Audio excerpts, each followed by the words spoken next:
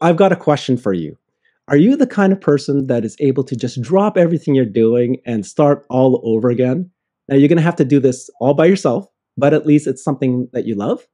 So imagine this, right? You're in your job, you're in career, you're succeeding, you're thriving. You've been doing this for 8 years. You're moving up the ladder. You're doing something you actually love. Are you the kind of person that can just drop that and start all over again? So, hey everyone, I'm Tesla Herbert, and today we're going to be talking to Eliana Sheriff, and she did exactly just that. Hey Ellie, how are you doing? Hey, I'm good. Yeah, I was going to say, I just did it. So I guess. So last year, she left a very successful TV reporter journalism career.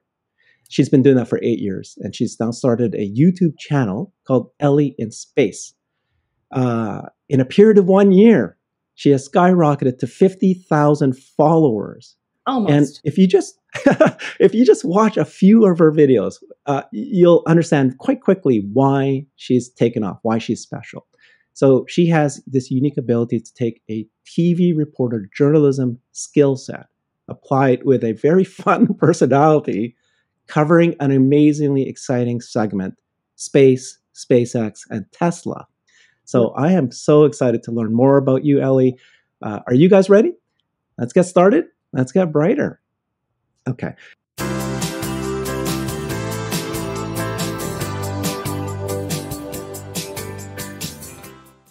Welcome, Ellie. How are you doing? I am great. Yeah, I'm good. I'm excited for the Tesla shareholders meeting next week. Exactly. I saw that you got invited to that. So I absolutely love your YouTube channel, Ellie. I can see clearly, as I mentioned earlier, how you're successfully combining this personality, your professionalism, your passion for space and technology in general. But you have this fun activities that you do it around with travel and rock climbing. So let's get started. I saw one of your videos that you did last month where you were explaining why you left your successful career as a TV reporter and you decided to become a YouTube channel full time. Right. Why did you do this? And tell us, how did this all happen? Yeah. Wow.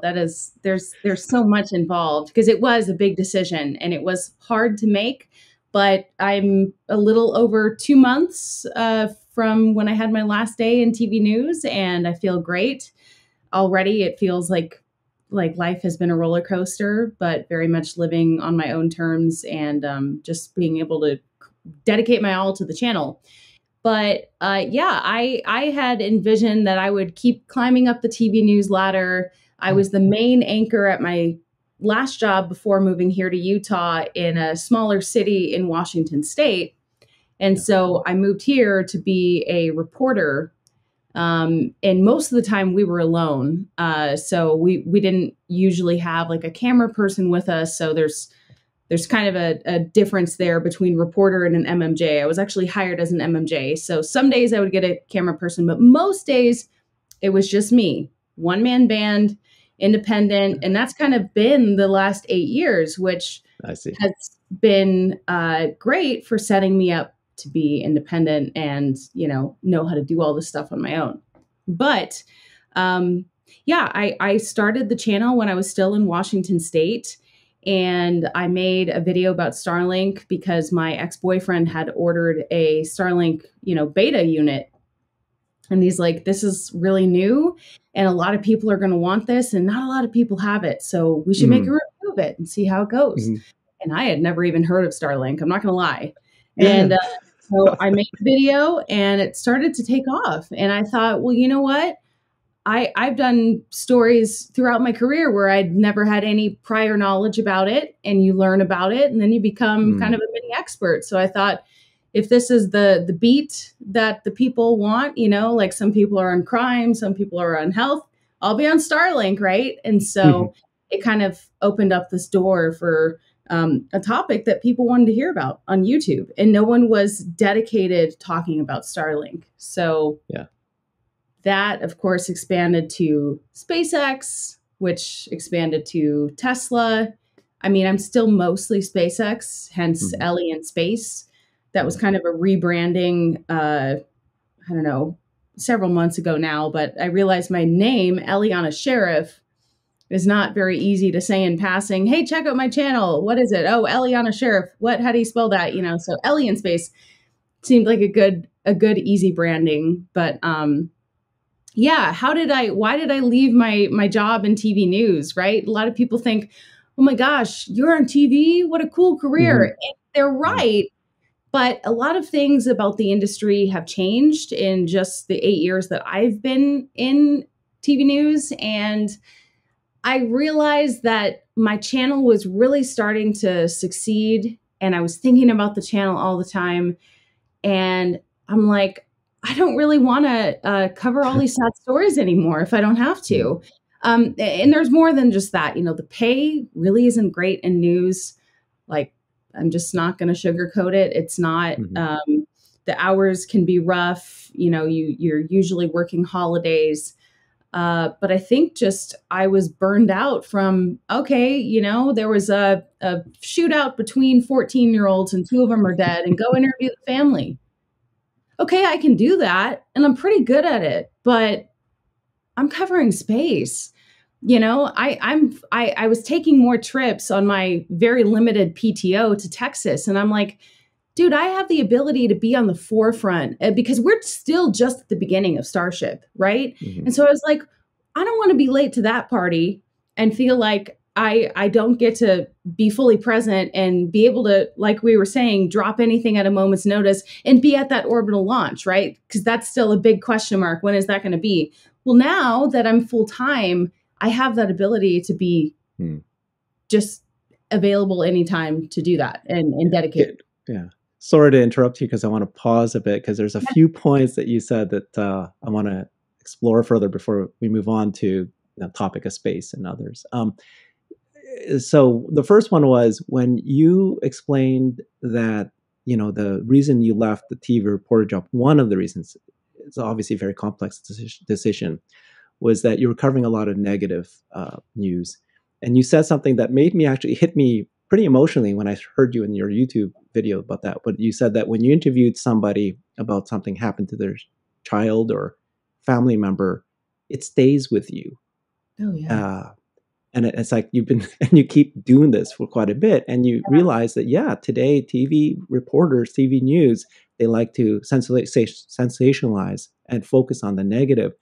Can you just tell me a little bit more about that experience of covering something that's a little bit more negative than something that's more exciting and future focused?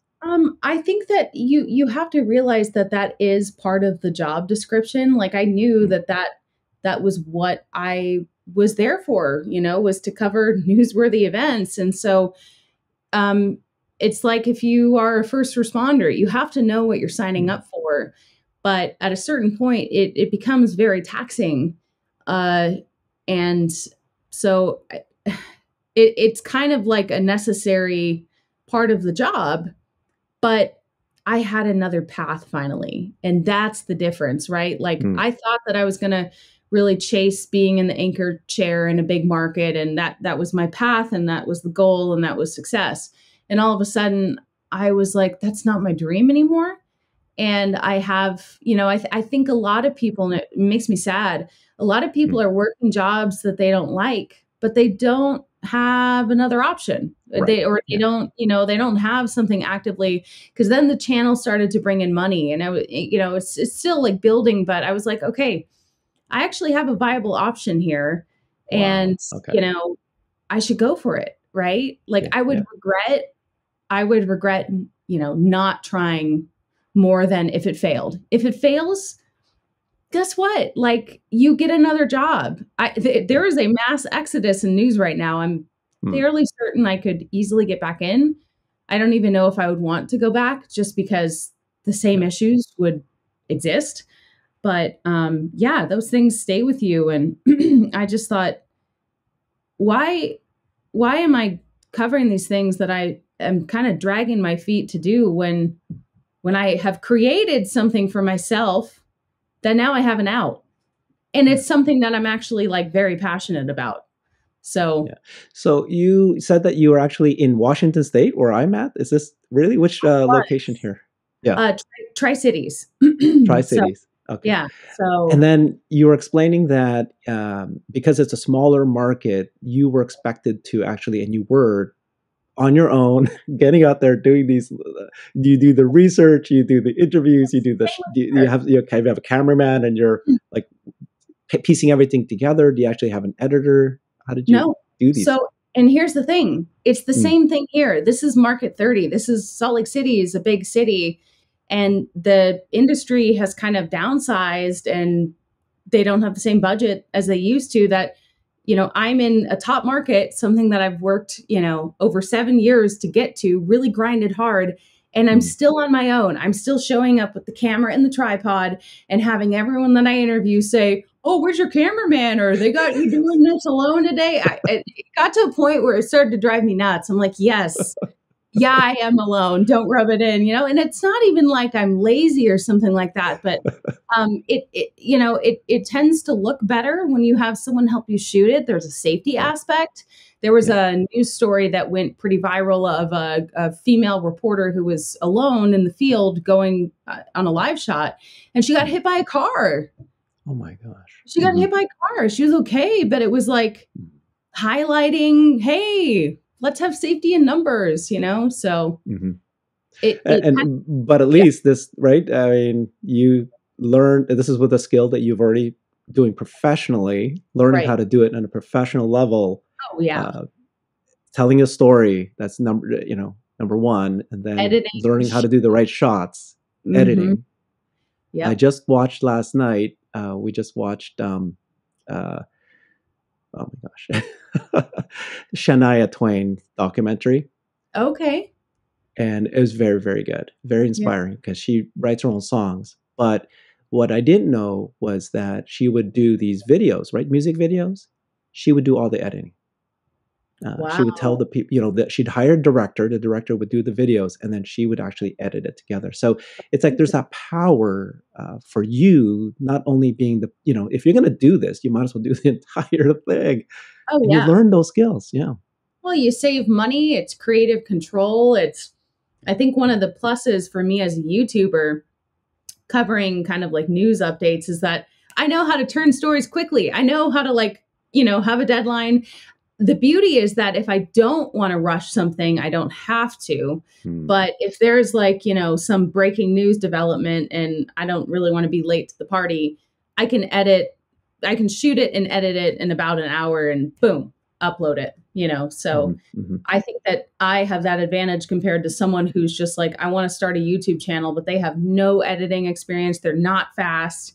That takes years to get those skills. Sorry. Yeah. All right. So let's go back a little bit. So you're doing this career. You are a journalist, TV reporter. Yeah. And then you said you had a YouTube channel already going, and then but it was the Starlink episode that made you realize, hey, this is something I'm excited about and something could take off. So if you look at, you were doing this at the same time as your career. Yes. Yeah. And that was also one of the other reasons, because I was starting to get burned out. I was like, okay, I'm really making sure to be consistent on my channel. But with that, I feel like I'm kind of working two jobs and I don't really want to do this. But I didn't want to give up the channel. I mean, I was so dedicated to the channel, even from the very early days, that I was searching for another TV news job in the middle of the pandemic, which I'm sure you can imagine was tough. And I was working with a TV news agent, and I had these big cities that were interested in me, but they said, no, we want you to delete your channel. We like you, but really, we don't want you to have a channel. And at that point, I was only a couple months in, and I said, if it's TV or the channel, I'm keeping the channel. I didn't know this. Okay, so rooted I was in it. And I asked some of them, I was like, so what if I was a producer? My face wasn't on TV, I'm behind the scenes. No, we would still want you to delete the channel. I'm like, okay, well, that to me is really kind of stepping on my rights, because I'm not really posting controversial things. I just thought that it was like a breach of, a bit of an overreach, but I can understand. I can understand too, right? You're the brand, your face, your knowledge, your likeness, your voice. I don't. I want to own my own name and face. Yeah, You know? that's why I'm so excited and or very intrigued when I learned about what you're doing and seeing you in action on your channel as we look at it a little further, right? I mean, there's people like me, and I'm the kind of a normal, average Joe putting up a channel and doing, doing our own coverage. You are a true professional. So let's talk a little bit about that. You had mentioned in one of your videos that, there is this TV reporting, and then but TV reporting ought to have a YouTube channel, and yet, and then this idea that I was calling it citizen journalism, but that's not what you are. You Yeah, called it independent journalism. journalism, Yeah. and there's that So, movement, right? And it's just very intriguing. Tell me a little bit about that movement that's happening. well, we've been seeing this, ever since cell phones Mm. became so easily accessible and anyone can capture, a video and become like it was so weird to me when, I would go live on TV, but then all of a sudden people could go live on Facebook or do their own live streams. It's like people were getting to experience, Right. that on their own mini scale. But the thing is, because we have all of the resources, it's free to publish whatever you want online. I mean, you can really start your own whatever you want to talk about, and that is becoming more and more popular. So I just think that, we're seeing way more people uh, create Well, content. yeah. So that's citizen journalism, right? But Right. what you're doing is you call it independent journalism. Yeah, I guess I just feel like I'm definitely in a different category because, Yeah. and I wouldn't say that every video is like this, but some of my videos that I work really hard on, they have a structure, and I'm trying to interview multiple people, and I'm really trying to treat it like I would for broadcast. But it's just on my channel. So, it's like, I think another example of independent journalism maybe would be like Vice, you think? Well, they're a corporation, which I think you're going to head towards. And we'll talk Yeah. about this later. I think you're headed towards a media empire.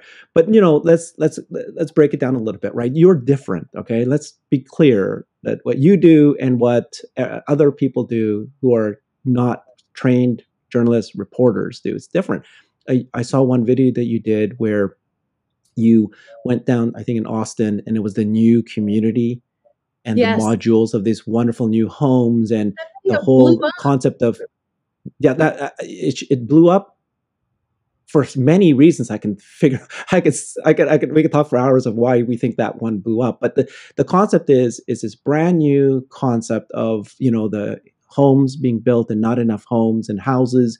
It's a brand new thing, but the way you covered it was so professional. I mean, it was really, you explained kind of the situation just like you would as a reporter would do, and Yeah. the the editing was so professional as well, highly produced. The cuts, I mean, everybody's getting better and better at it. Yeah. But I can see the difference between a reporter doing it. It's like 60 Minutes doing it versus Right. a Right. citizen journalist doing it, right? I think I laugh because I look at that video and I'm like, there are so many errors. And I never thought that it would blow up. I made it because, I thought it was interesting. And I was trying to make a video by a deadline for an ad sponsor. And so I kind of, Yeah. I shot it on my cell phone. I kind of slapped it together.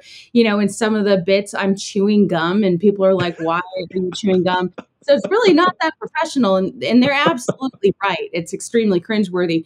But I was just like, wow, this was me kind of like not really putting a lot of effort into this one, and it did do pretty well. So yeah, that's weird. But But you said earlier that you said that there's others like you who are trained reporters and journalists that are doing this now. Is this a real trend? Is there a lot of people like you? Because oh, you're the first that I found, or a few. what I meant is like there are other people that are just deciding to become content creators with Yeah. zero background, zero experience, and they're doing way better than me. Maybe they've been in the game longer, maybe they're just, I think one of the things that holds people back is they're so worried about, judgment or, am I going to look dumb? And I always tell people, you got to start because, you're thinking that everyone's going to see your video and criticize it. No, you'll be lucky if people see your video. We are living in a world full of, it's so noisy, right? And so I'm like, you have it all wrong in your head. I'm like, actually, chances are probably no one's going to see it because you're no one. But then you stay consistent and maybe have a viral hit. But so I feel like people just don't start. And it's too bad because a lot of people want to express themselves. And, I've always wanted to make a channel about working on Jeeps. Well, then try. Go for it, dude. Yeah. Okay. Just explore that a little bit about how you were doing a job you love. You're very good at it, and you're moving up quite. You see very clearly your trajectory to the larger markets, and but there's certain aspects of it you didn't like, and then you started this channel, and it sounded like it was more of this thing you were just doing because you enjoyed it, and then when it started to succeed, and you're doing both together, you had to make that choice. At some point to do both. So it was less about being pushed out or was it more about being pulled in to this new thing? Pulled in. Well, and I have to make this disclaimer because I can't take credit for this decision without some major backing from my Patreons. I've had a couple extremely generous Patreon supporters that believe in me and my channel and my work so much that they were like, yo, let's help you out. And so I think that was also something that I was really blessed to have happen. And without that, I would still be in TV news because, like I said, you don't make a whole lot of money in TV news. So I wouldn't have a lot. It would feel, because I was making money on the channel and I still am, but YouTube revenue is very hit or miss. Yes. And it's not a lot unless you're like a huge channel. And so how many followers do you need to have in order to get to something that you feel like is equivalent to where you were at and then maybe even better? I don't think it's so much about the followers. It's about the views. And so, and I think that still doesn't matter. You have to build your outside support, whether it's through Patreon or some other outlet. I have a friend who's a YouTube creator, and he says he makes about, 20% of his revenue from YouTube. 80% of it is from people backing him, on Patreon. Interesting. And he was able to quit his job through that, but only through that. So I see. You have to build that base. And I hope more people understand that. And I know we're in a tough time right now, like inflation and, gas prices, it's hard. So anyone who's like helping me out and, supporting my channel, it means even more because I know that everyone has to kind of fight right now with conditions. I saw that you had, you have sponsored ads or sponsored, I don't know what you call it, right? Videos. Yeah. Videos. I did a run with Brilliant. Right now we're not, but that's cool. Yeah. So how does that work? I mean, like, cause I don't see others with, the 50,000 kind of number. Not many are doing it. Do they reach out to you, or is it just because of your experience, you're able to know that this is part of it's a commercial for, a TV channel? Yeah, no, they reached out to me and I was like, have you looked at my subscriber count? But sure, But like you said, it is true. When I did look at your subscriber count, 50,000 is huge, but it's not like it's not massive yet. You just started, but your views are significant. Some of them are getting, 70,000 plus. Yeah, it's happening. Yeah, hit or miss, and it's so hard to know what's gonna like that new community video. I'm like, no way that this is probably gonna maybe get like 3,000 views, and it has like over 500,000. So I think you just gotta create and put it out there, stay consistent, and keep going. I still have some major milestones that I want to hit before I feel. And I think that that's been something that I've been trying to remind myself, hey, like, enjoy this success because you told yourself you'd be stoked when you got to 20,000 subscribers. And Yeah. now, like, 900,000, that's not good enough. And it's like, Right, okay, right. like, that's good, but like, can we have a moment here, you know? So I need I think you're to, doing great. Yeah, and right, you got your own milestones set up. But so this, I think you moved from your career. You started this, and you had a little base. It sounded like so. It wasn't like you just dropped everything and you know completely yeah, start. But yet, it's a significant change, and it you is. because of your experience, though, it did transfer over to this move. So it's a little different than, let's say, you're a baker and you're baking and you're getting a job from your career at a restaurant or some hotel that you're working for, and then you decide you're going to become a YouTube star. That's a bit more of a huge leap because, Yeah. but in your case, this was your career. This is what you're trained for: storytelling, editing, journalism, right? Yep. So it makes a lot of sense. And I'm intrigued with this whole concept of you're doing exactly what you're doing, but instead of being paid and doing a TV Right. way to medium, you're doing internet, which we all understand is eclipsing TV anyways. And so it makes sense that a reporter like you should make that decision. So Yeah. true. So Yeah. true. And I saw all of those, stars aligning and I'm like, all right, it's time to make the decision. And so Yeah. I'm very happy I did. Yeah. So this was last year, right? No, no, this was this was just about 2 months ago that I had my last day, May 20th. What? I'm Yeah. confused. I'm shocked. You What? mean when I went full time? Yes. Yeah, yeah, yeah. May 20th is when I went full time. So previous to that, I was doing both. Wow. Yeah. So Okay, I caught you at the right time. I was doing both for almost a Breaking year. news. Ellie left her career. It just happened 2 months ago. Yeah, really recently, very recently. So it's been, yeah, I'm still very, Congratulations. Yeah. yeah, no, it's been How's awesome. it? So how's it feeling? 2 months in. It's been really good. Are you scared? No, not No at fear. all. No, Hmm. I feel great. I know for a It was the right fact call. it's the right decision. And I think that the further away I Hmm. get from that, 9 to 6, Hmm. locked into these hours, locked into this schedule, I don't ever want to do that again.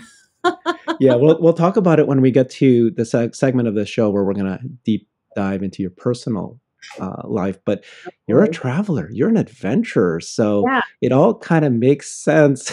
Space Yeah. is your No. area of interest. And I love Um, that. I love having the ability to just go wherever. it I think, feels like that you've hit your authentic self. yes. You have your brand, you have your personality, you can do whatever you like. You're going to cover Giga Texas like we all did, but you're the only one that had a horse. This is true. And that became controversial, which was, What?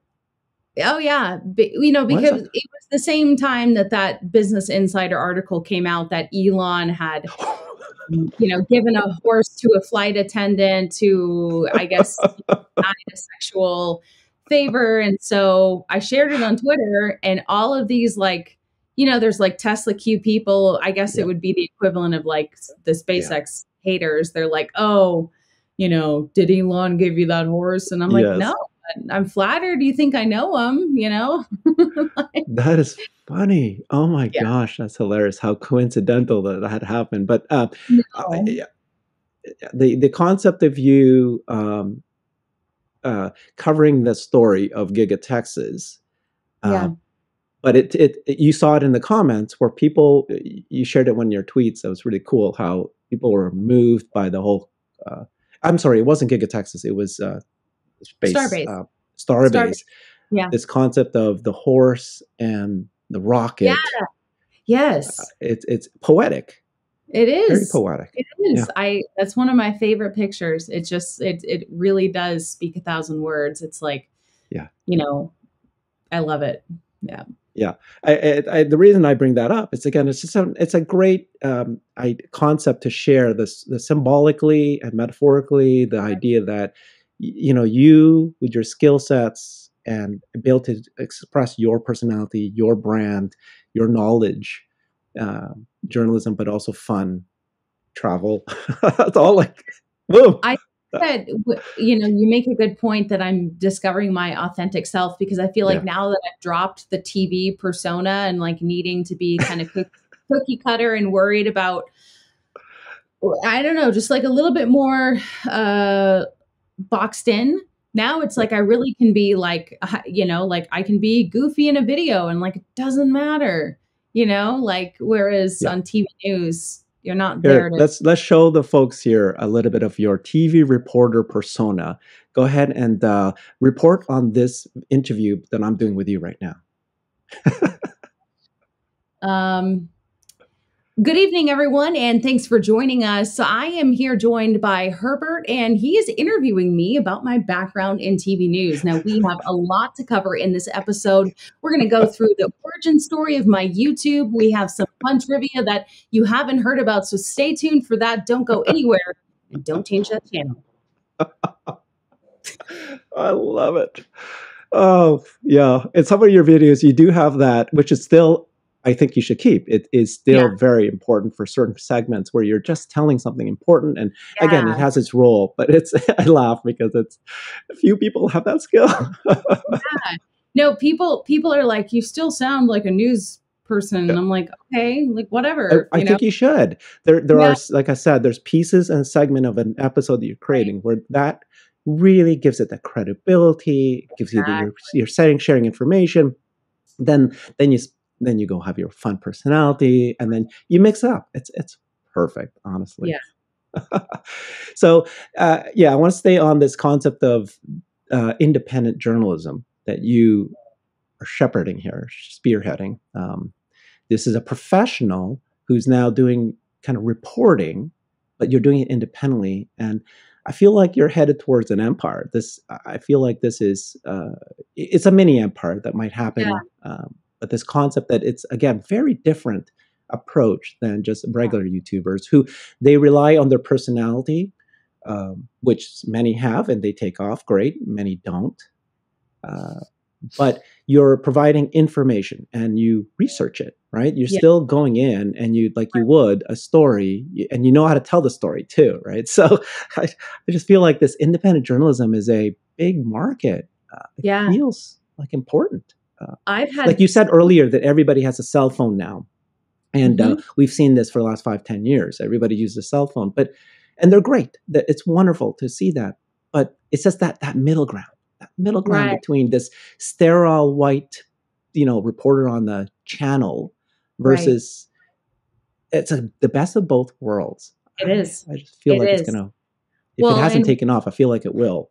Yeah. What I love too about YouTube is that I'm not limited to maximum 2 minutes to tell a story. Because guess what? Sometimes to tell a story thoroughly, you need, a good 5-10 minutes. And so I just love that, like, I can still do a good job and be professional, but also not feel like I'm shorting the viewers, and and be even more thorough and get it right, because I think that's one of the criticisms with TV is like people feel like, especially like if you get interviewed for a story and they're like, yeah, they chopped out most of the important stuff I said and they took a 10-second soundbite that was controversial. Well, they're right. That's usually what a news story is. It's like, and I'm doing a live stream later today, actually, just to talk about, this whole idea of journalistic integrity. And Elon tweeted about it today that, media is becoming a clickbait machine versus a truth sharing machine. And he's right. It's getting out of hand.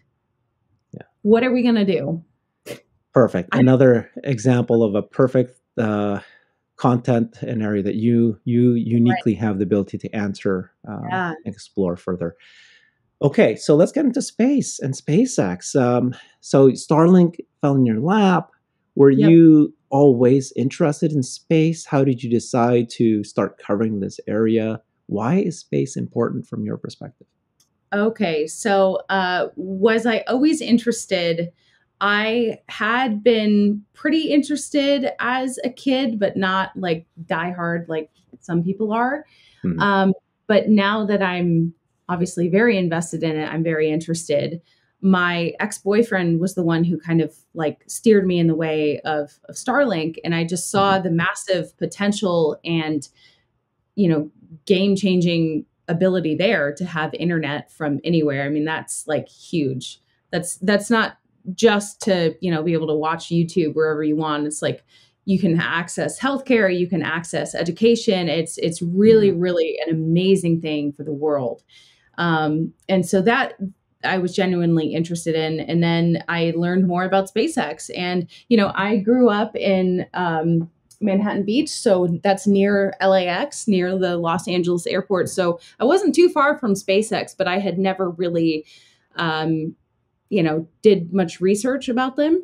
And now I see, yeah, tremendous value in becoming a multiplanetary species. And that is Mhm. obviously the main goal here with creating Starship, right? Is to get us to Mars and beyond. So I think that, yeah, I think that it's good to have a backup option, and it's something that's going to take a lot of time, clearly. So we got to get started, and I feel like Elon is just one of the most influential people of our time because he's leading that charge, and a lot of people would just either not see the value or see it as too difficult. And he's already, you know, created some rocket reusability that other people just didn't even touch. Mhm. It's it's huge. I Mhm. think that space is for everyone. You know, like you don't have to be some like brainiac or, you know, like space should it's for all of us. We're all affected by it, right? We're all created from stardust, but we all have a stake in this because it's humanity. It's keeping us alive, right? And so I think that I want to get more people excited about it. Mhm. And some of my viewers have seen me as a way to like bridge that gap between Yeah. people that have no idea what's going on. They just Yeah. don't even know. A non-scientist, non-geek, Yeah, who's able to right, just wide-eyed excitement, but then explain it with your journalism, right, ability to explore further and right. break down the facts, but in a digestible way for the average person to enjoy Totally. and learn. And like you said, it's spaces for everyone. So, and I do think that this is going to take off. And yeah. Guys, oh God. Oh, yeah. It's true though. It already is. It already is. And unfortunately, it's taking off in the sense that Elon is also making headlines Hmm, like, you know, we're sure. living in a tabloid magazine every day, but you know, it is becoming more mainstream, and that's great. Yeah. So, So, what are you excited about? I saw recently you were talking about the orbital launch for Starship. It's in a home stretch. When do you expect that to happen? How are you going to uh, cover it? when do I expect it to happen? Man, I heard that, you know, we think it's going to be in August. Hmm. You just don't know until it actually happens, right? Because we've been delayed now for almost a year. Hmm. So I will be there no matter what, even if I have to drive. I mean, Really? unless Yeah. something terrible happens, I will make it there. And, you know, I mean, you obviously can't get too close because Hmm. you want to be safe in case of RUDs, right? Uh, rapid unscheduled disassembly, right? So you don't Hmm. want to be in that area. But yeah, I'm excited. Rapid schedule. Yeah, That's right. it's a real thing. It's a real thing. That's Yeah, the term for a RUD. Yeah, I did an interview with blow a up. sound guy for Tim Dodd, another really big YouTuber, and Yeah. he's trying to basically like make it so that he can record the audio from as close as possible, but also like Stay protect away. the Yeah. gear. Right? It's this Yeah. really hard problem to solve. So, So, tell us about Starship. Uh, why an orbital launch is so important. well, the orbital launch is just the beginning, right? Hmm. It's really just it's really just the beginning. We want to get to Mars eventually, but that is done in steps and layers. And so I think we've had a couple hops and a couple short duration flights, but this will really be like a major milestone in the development. And so, but we obviously want to do it right and, have people be safe. And so, yeah, it's just getting us closer to Mars. And that is obviously what I'm most excited for. Well, and also going back to the moon. I'm pretty excited for that too. Yeah, first woman in the moon, right? Yeah. Yeah. So you've interviewed these scientists. I saw you did Avi Loeb, Scott Manley, and others. Yeah. Tell me about that experience. Is it pretty cool that you actually got to? I heard you traveled there as well and you visited them. And yeah, who else are you going to be interviewing next? Yeah. Yeah. Well, most people are like, hey, can I set up a Zoom with you? I'm like, hi, can I fly to your house? But they were great. It was so fun. And it was also like, me getting the reward of getting to see a new place and traveling to make it happen. But in the beginning with Starlink, I didn't just want to cover like what Starlink was and do like a speed test over and over. I wanted to cover the angle that no one else was touching, which is who are the communities that are benefiting from this? Who's championing this? And so I would reach out to, the superintendent of a rural Virginia school district who needed internet connection during the pandemic, right? Because everything's virtual. They had nothing. Then they decided to try out Starlink when it was super early and worked out great for them. So I found these people on LinkedIn, the leader of the Native American Ho tribe in Washington State. He said, a lot of their people had never had internet. They didn't even have an email. So it wasn't any, there was nothing foreign about like reaching out to someone and saying, hey, can I interview you? But what was different is like, hey, I'm willing to actually like put money toward this and book a flight and get a rental car and come to you and make this work. And so that was just a really cool experience. And I just want to keep building on that. Right. I mean, I want to be that boots on the ground reporter. I want to be. Is that one step more deeper, more closer, but also more information that others aren't going to be able to get if they don't do this? Yeah. I think everyone would prefer watching people interact in person than watching virtual. I mean, it's better than nothing, but I think that there's something really genuine and authentic about being face to face with someone. Okay. So the number of launches that SpaceX is doing is increasing and seems to be like quite regular now. Any kind of commentary on that, or any kind of something that's exciting that you're waiting for in terms of a launch this coming year? I think that it is kind of crazy that they're so routine now. It's great. And I still haven't seen a launch in person personally. So I'm pretty excited for that. Hopefully it's Starship. But it just shows how successful they are.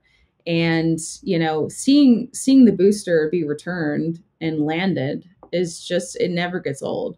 Yeah, no, it doesn't. Okay. Yeah, I can't wait till they have the 2 or 3 all landing at the same time. Or the chopsticks, the arms catching. When are we going to see that one? The chopsticks, yeah.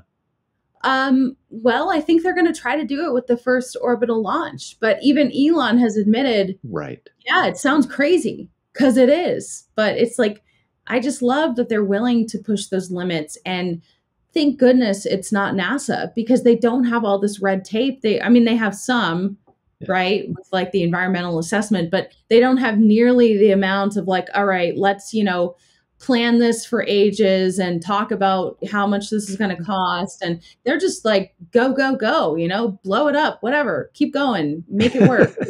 He said that, he said he expects it to fail. So when the orbital launch rocket goes back and they're trying to catch it with the chopsticks, it's more likely going to fail than not, right? No, not, but if it does, that's part of the process. And I think that honestly, like, getting so involved in Elon and seeing, the failures of SpaceX and Tesla over the years and how they've persevered, it just also really inspired me that I'm like, yo, I shouldn't be afraid of failing. Like I got to go for this and realize that failing is just part of the process, like, That's so brilliant. Yeah. it kind of translates. It's really a great inspiration for So your own. based on what you just said, last 20 minutes here, when goes to Mars, you're going to have boots on the ground in Mars, don't you think? Yeah. Yeah. I can't properly tell that story and report on it if you're like here in the Earth. That sounds really scary. I'm not gonna lie. I've been in some pretty scary situations with my outdoor activities, but that one is really like, you could die. And so I think, but I've been thinking more about the possibility of me going to space someday in my lifetime.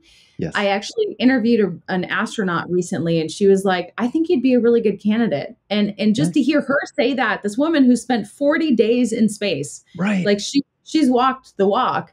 It's not something that I've ever really visualized. It just makes sense. It makes sense, Ellie. Come on. We were just talking about your authentic self. You're an adventurer. You're a rock climber. You like to travel.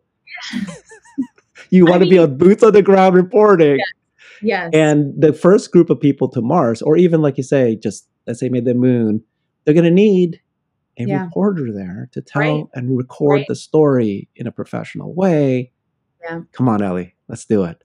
I would do it. And I even told my mom that I was interested in this, and she's an engineer, and I thought that she would be so excited, and she was like, I don't want you to go because I'm scared. And I'm like, well, I think that's a pretty good way to die. Yes. And if you're doing something that not a lot of people will ever get to do, it's epic, it's amazing, it's so. Did you watch Inspiration 4? Yeah. Yeah, of course.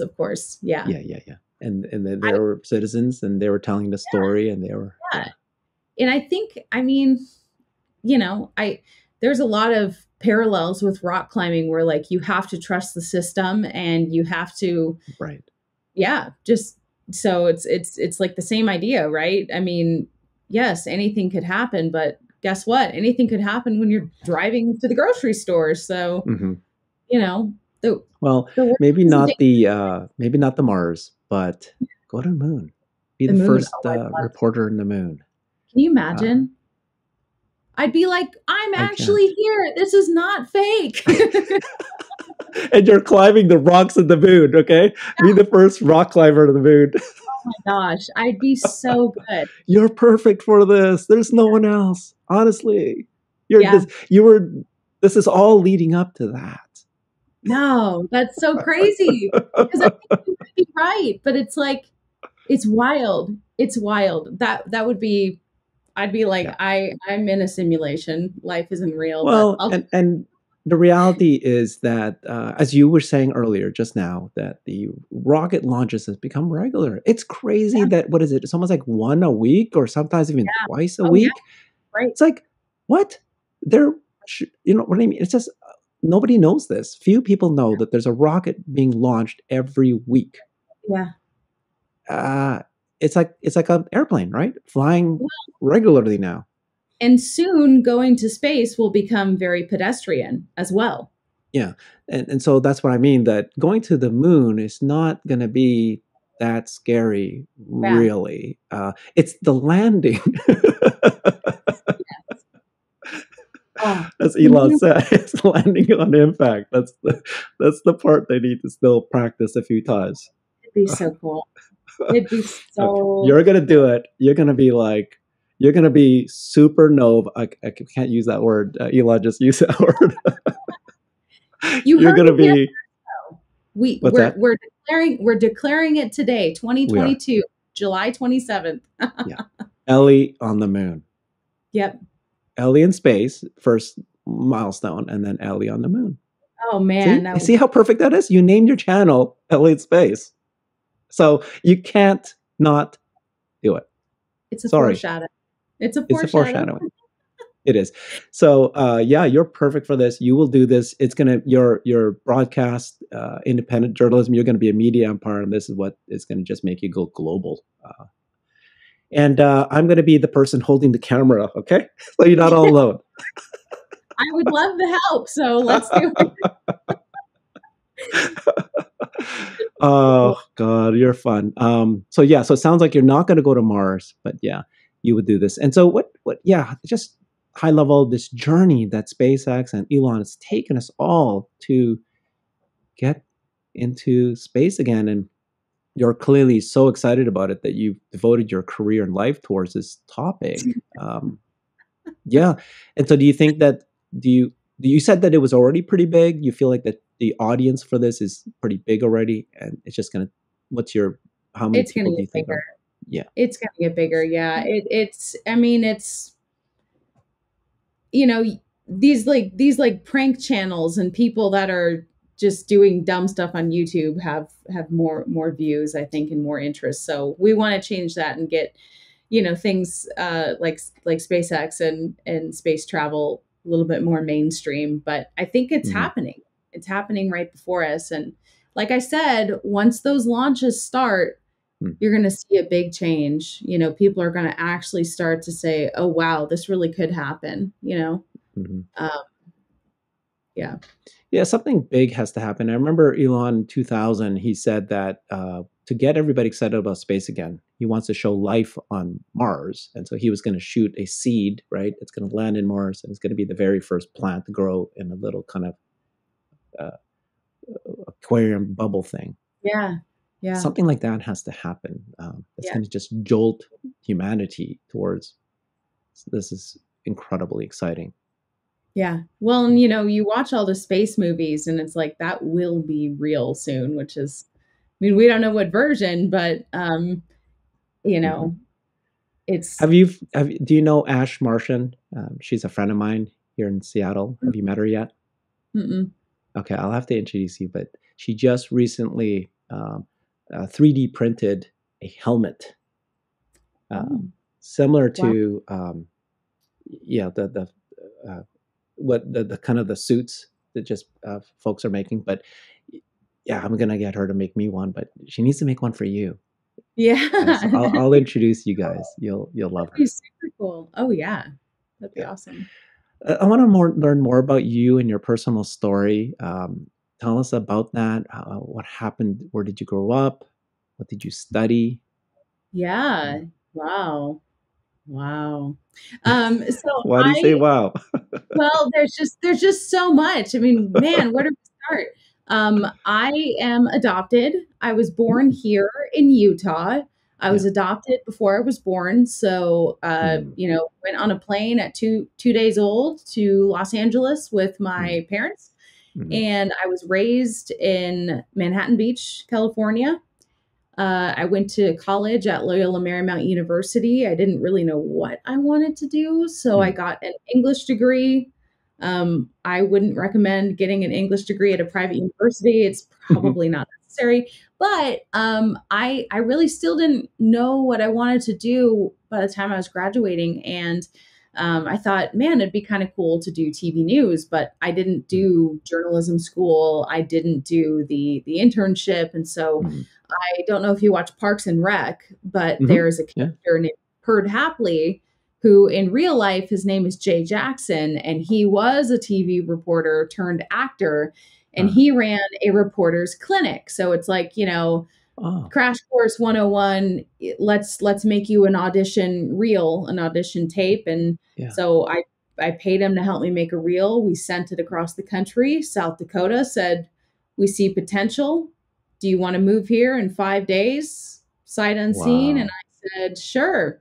So I moved to South Dakota. I started my career in TV news with no knowledge of anything. I see. So I kind of look at that as like that was almost like my schooling, right? Because Yeah. it was pretty small market. It was pretty like, easygoing. And then I moved to Southern Oregon. I did 2 years there. I did 2 years in Washington State as the main anchor, and then I moved here to Utah. Um, so yeah, that's some of that background. Exciting. Um, It's very I think cool. Again. Hmm. Yeah. I've taken an unconventional path in a Hmm. lot of things that I've done in life. Like a lot. That's a thread here. I mean, you are willing to throw yourself in. It's almost like every one of your stories, right? You don't necessarily need to anything about it. That's the goal. You go and Yeah. research it, you study it, and you report it. So in that little video that you did, the audition trip, you had to learn how to do your reporter. Yeah. Yeah. Can No, anybody learn how to do that? Could I learn how to do absolutely. We went around, we did like we did like 4 or 5 like mock stories. So that? for one of them, he actually took me to, a real life protest of the circus in Wow. downtown Los Angeles. And Yeah. he said, here, say this. And I said it 20 times, Oh. Jay, look behind me. These crowd of protesters are here. And, they're saying that, the elephants need justice or whatever. And I said that like 20 times, and then it was kind of weird. They're probably like, what is she doing? And Mhm. and then he edited it together, and I had something to present to at Yeah. least show my potential. I didn't lie. I was like, yo, I don't know anything, but you know, anyway, So you have one of the reasons why I think you're are successful and will be successful is you have an amazing personality. You're funny. You're, you look like you're excited and you're very open. But then I discovered that in one of your personal videos that you say that you're actually a shy person in high school, and yeah, I and was. tell us a little bit about that alcohol scenario Oh that yeah, happened. Yeah, really. it's just So very, yeah, it's very, it's one of those things I don't believe, right? Because when I see you now, when I talk to you, and when I see you in videos, just you don't see that person that you were describing as a high school yeah. I was extremely shy, kid. Hmm. and really bad. And I discovered alcohol at 15 years old. And all of a sudden, I was, in my mind, the life of the party. This is amazing. I'm feeling loose. I'm feeling wild. Yeah. And I was, so so excited about it, I guess, and leaning on it as a crutch that, I started getting drunk every day. And this was distracting me, obviously, from school and hanging out with just people that were not really my friends. And then I had one night where I drank way too much, Hmm. ended up in the hospital. Parents were on a trip 4 hours away in Vegas. They had to drive Hmm. home in the middle of the night. They were terrified. And so that really was a scary moment. And I didn't drink after that because I was scared of alcohol. And then I contemplated maybe trying again, and I was like, it's been so long that I don't want to break this streak. I have an all or nothing personality. And Hmm. so at that point I was like, I've had no alcohol, like why not keep this going? And here we Wow. are over 15 years later, and I still haven't broken that streak. I Hmm. never want to break that streak. That is Hmm. my identity now, is that I don't drink alcohol, and I'm very comfortable with that about myself.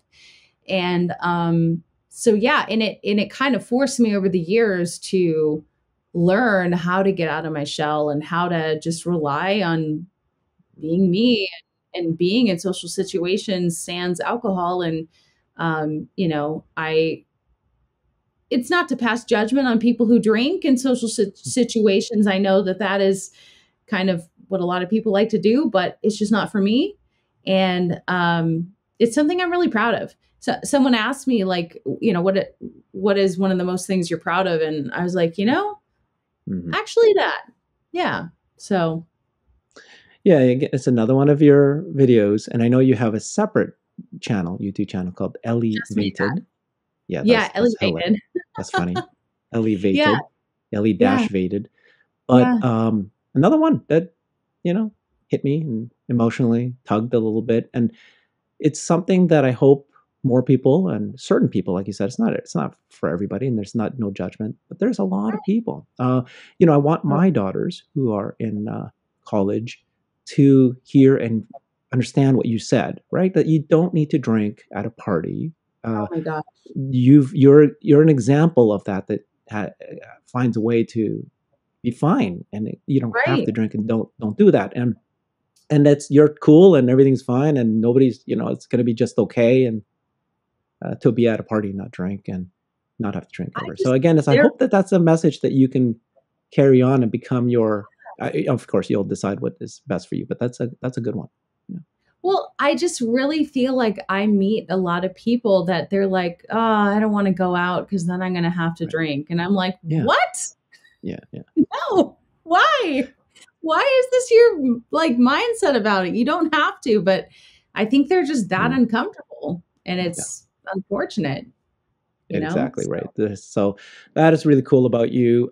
Still don't believe you were shy, but okay. I was. And I had braces and I would like cover my mouth when I laughed and I'd have these monologues, and I'm like, no one wants to hear you talk. And I was like, I Okay. was not very nice to myself. So it's great Mm. to get out of that. And TV reporting also forces you, because some stories you have to go around a neighborhood and knock on doors and be like, Yeah. hey, I'm, here with Fox News, and oh, we heard about the shooting down the street. Kind of hard to miss. Yeah. What Yeah. did you I mean, hear? if it's that's what I mean. That it's weird that a person who's shy is able to now be on TV Yeah. and sharing so much, and then being able to just like call a stranger and talk to them. Yes. So that's a great therapy or a great way to evolve and grow as a person. Well, You one did of it. the other reasons I didn't expect to be reading the news as a TV news anchor is because when I was younger, I had a speech impediment. So I What? couldn't say my Yeah. R's, Mm. wed, fio, twuck, obuoro. Like I would talk like that. And I Is that the talked like that braces? Yeah. until fifth grade. No, I just, couldn't say my R's. And so luckily I went through speech therapy, but my mom jokes all the time. She's like, I can't believe, you went from not being Yeah. able to pronounce R's to Yeah. pronouncing things pretty well now. Cause Maybe you the gotta, speech therapy was part of your education to be a perfect yeah, speaker. Or yeah, yeah. yeah, yeah, I know. So another area of your life that you showcase a few times is rock climbing. Oh my Uh, gosh. Amazing that you do that. It Tell me about is. that hobby, or is it more than a hobby? What is Oh, it? I love it. If I had to do like a second channel about anything, it would be rock climbing. Because I just absolutely love it. It has put me in situations where they're some of my scariest moments, but you get through Yeah. it and then you feel like a rock star. But really, I like the physical challenge. I'm a very active person. I like that it's this mental puzzle. And yeah, I'm just obsessed. Yeah, it's interesting. The threads are getting closer and closer to tell the whole Yeah, story. yeah, yeah. I Why does know. she like Well, rock climbing? yeah, I think that that's part of the reason why that astronaut made that comment, because she's like, rock climbing outside is one of Yeah, those kind of scary situations, and you're doing that. So, um, yeah, who knows? you're Who very knows? inspirational. You're breaking Thank you. down walls, but you're climbing over them. Let's put it that way. You're Yeah, climbing over, going yes, over that I am. mountain, the next mountain, Oh, I love bigger and it. bigger mountains. I just the GoPro, and it's awesome. It's Yeah. highly recommend getting a GoPro if you're into sports. Let's go back to YouTube and your channel.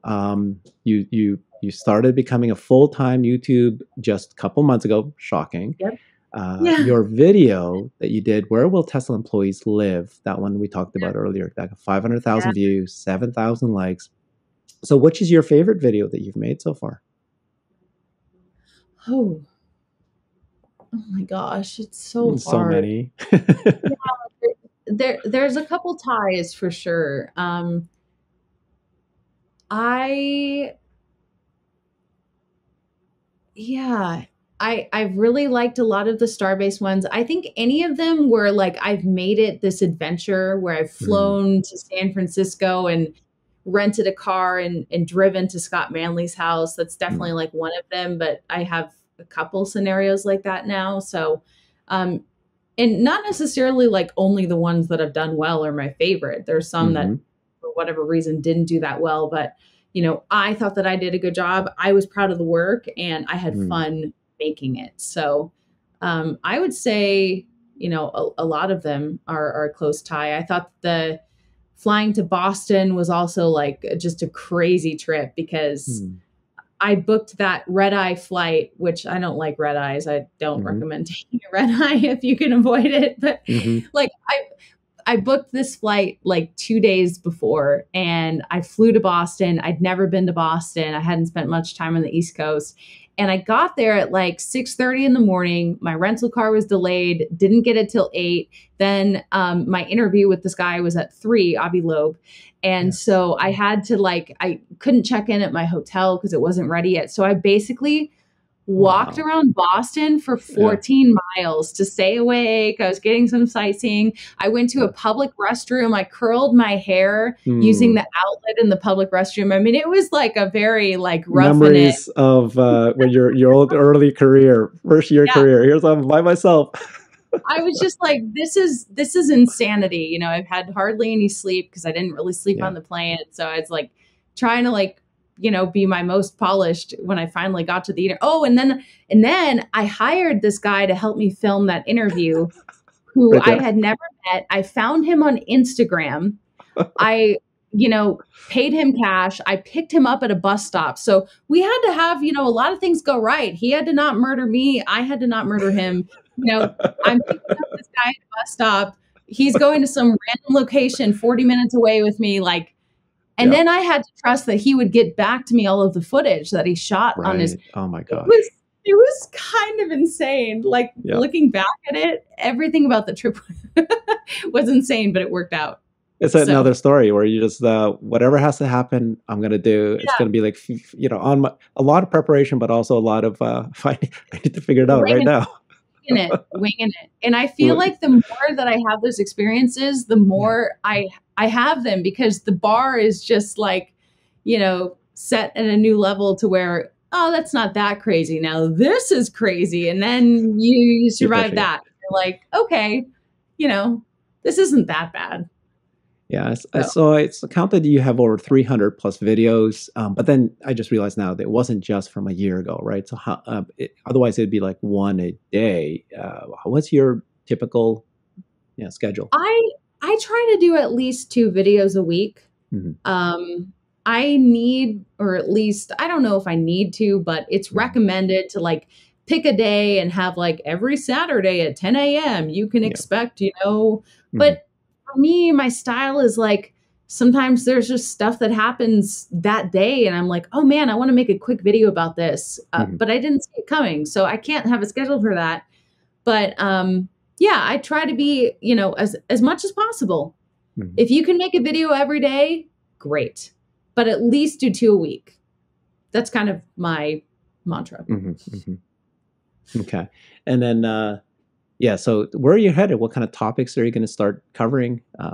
What's on your agenda for the next month, 2 months? Yeah. So I'm really excited for the Tesla shareholders meeting. And not just because of the meeting, but I think, you know, there's just stories galore in Austin, Texas, just Texas too. So I'm going to be able to gather a lot of content when I'm there, which I'm excited about. But I think, you know, someday I would love to interview Elon, of course. So that is definitely like big bucket list goal. So I want to make sure that happens. I want to cover the orbital launch of Starship. Definitely. I want to interview, you know, more kind of high level people, not just Elon. I have a commitment that Tim Dodd, everyday astronaut, will do an interview with me. We haven't done it yet. But I think, you know, I thought you guys were already friends. I've seen photos of you guys hanging out. So I ran into him at Cyber Rodeo. Yeah. I was like the only person too that really knew he was there. I was sitting, you know, on a display of a Tesla, like on the, you know, on the platform, and my shoes were off because my feet were killing me. And all of a sudden I see in the distance Tim Dodd, and I like run over. I probably looked insane. And I was like, Tim, it's me, you know, like you guys are peas in a pod. Yeah. You guys are like the two that are breaking borders here about space. Right. Yeah. Oh, I think he's fascinating, and like his origin story is also really cool. But so we did like a quick little minute, like, can you give me your reaction to this? But I need to do like the in-depth with him because, and you know, another goal that I have while we're just, you know, declaring things to the universe and manifesting here, I want to do a TED Talk someday. I have No, quite, no reporter voice though, right? yeah, yeah. I want to do a TED Wow. Talk. Yeah. I don't know exactly what I would talk about yet, Yeah. either my adoption Yeah. or, you know, I have a couple ideas, but Yeah. yeah, we'll There's get so there. much. I think your story is very inspirational. The move, all this, everything we talked about. Yeah. So so space and technology, and you're dabbling more into Tesla, and you're going to probably expand that a bit. And this is going to become an empire. So where are you at the beginning stages? You just left full time. Yep. What do you need? What are your milestones that you need before this becomes a real business? And what's your next milestone where you want to accomplish the next hill that you're going to climb? Yeah, I mean, obviously, like 100,000 subscribers. I mean, Okay. I think that I'll feel like I've really made it when I get to 1 million. So, Yeah. Did you we're kind know? of far away. But that's a milestone. Interviewing Elon's a milestone. Having a video that breaks 1 million views, Yeah. milestone. We're close. I would say that. And yeah, I think it all really depends on how many people want to support me externally. It's kind of how it works. Yeah. You're getting there. You're moving, and you just started, so it's going to be pretty cool. All right, so let me ask you a few more questions about one question about Elon, and I want to that specific thing you just said about how journalism and I know you're going to do your own video, but this will be published after yours. So, what's your thought about what's where journalism headed and the truth and versus clickbait? Yeah, what were you thinking in your head right now? What would you like to tell Elon about that? Oh, well, I totally can understand what he's saying, and he's right. And I think that it's, this dangerous kind of snowball that we're seeing of it just seems to be getting worse. And I think that, we're in a world full of noise, and it's really hard to break through that noise. So how are you going to do that? Well, you're going to, write something that's attention grabbing, and you might need to like skew it a little bit to really, right? Like, if we were to go to a city council meeting and say, highlights from Tuesday night's city council meeting. Hell no, you're not going to click on that. No, that's so boring. But, like something really controversial is going to pique your interest. So, that's one thing that I'm going to be talking about today is how do we incentivize the truth? And I think it's a really hard problem, Incentivize the truth. That's amazing. Yeah. I love it. Okay. Yeah. You're but thinking it's a hard first principles. You're thinking Elon. That's what he's going to figure out. Yeah. How do we not reward, right? Because if you click on the article, they win. Yeah. It's sad because I think this is what happened is Wall Street Journal was the one that published this about false story about Elon cheating cheating with the wife of Sergey. Right. Yeah. It's Wall Street Journal. So yeah, I'm very curious where you're going to head with that. That's a great story that you know very well. All right, so a couple conversation questions if you're okay with it. So we talked a little bit. What's your goal by the end of the decade? Oh my gosh. So that is 8 years from now. Yeah, it's too far away, huh? We don't think about it. You know what? I would like to be married with kids. Right now I'm single. I just turned 30. Yeah. So I would like a family, and I'm pretty confident it'll happen within a decade. I think that I would like to have checked off some major countries that are in my plans to go to: Australia, Japan. Oh, I want to go to Japan so bad. So I would like to have seen those places by a decade from now. Yeah. Hopefully have 1 million subscribers by a decade from now, have a Tesla. But beyond that, I'm really not like a materialistic person as much as. Oh yeah, you could tell. When you said that you want to have a family, I'm envisioning the van, traveling Yeah. or Yeah. nomad life. You're going to be like, hey, everybody, this is the igloo. We're going to be living in the igloo for the next 3 months. Oh my gosh, I totally could see it. I totally could. My poor kids. My poor future Oh, there's a kids. baby. They're rock stars. They're going to be rock stars. Yeah, They'll probably rock rock life climbers too. from the beginning. Hey, Yeah. you know, you can tell your spouse, carry the baby. I'm going to like carry. Yes, that would be nice if the spouse climbs too. Not Okay. necessary, but at least like support me or try it Yeah, once. All right. What is the most unexpected piece of advice that you've ever received? Oh my gosh. Yeah. Whoa. Unexpected. Oh my God. Oh, wow. Yeah, I wouldn't even know how to answer that myself. It's a tough one. You need to reflect, I think. It takes a long time. Yeah. Yeah, that one I have to think about. I don't even know. Maybe a future interview you can answer that question. Yeah, that's a good question though. Yeah. If you could ask yourself your future self, if you can ask your future self, let's say the Ellie in 2030, what question would you ask? Are you happy and are Mm, you still like protecting your time and mm, your mission and staying true to yourself? Nice. Because you better Nice. be. Because you better be. Well, that is what I think. It's what you're doing, right? We talked about it. Yeah. You're making your first steps to be your true, authentic self. You're deciding now the time, where to go. You combine your travel. You love your travels and adventures so much. Like, where in the world did you say Japan? I love Japan. My family fell in love with Japan. We don't want to visit any other place but Japan. We just got Really? a weird, yeah. Oh I my don't know gosh. why, but we just really, really loved it. That will take a whole yeah, we have to go to some party or event, and I'll explain it to you one day. But it's just so much why Oh, we yeah. loved it so much. Yeah, I would love to go. And, yeah, rumor is they might open a gigafactory there. yes. So Yeah. I'm definitely going then. It's not Of rumor. It's course. only coming from one person, and that's Warren Redlich. You've been hanging out with him too much. No, but I agree with that. Osaka is it. But yeah, he's repeating that over and over again. He'll be right. He'll be right. But it's not a rumor. Yeah. Yeah. Oh, Warren. Or it's funny. Okay, well, thank you so much, Ellie. Really appreciate this. Yeah. Everyone, please follow Ellie on YouTube as, of course, Ellie in Space. She has a second Yes. channel, Ellie-vated. Vape. Perfect Yes. because you're a rock climber. Yeah. And on Twitter, she is at eSheriff TV, ESHERRIF, correct?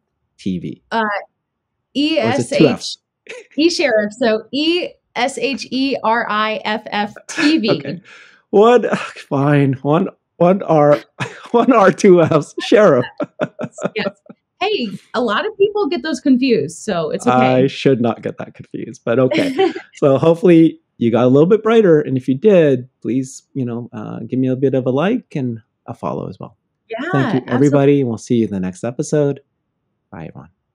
Thanks for watching.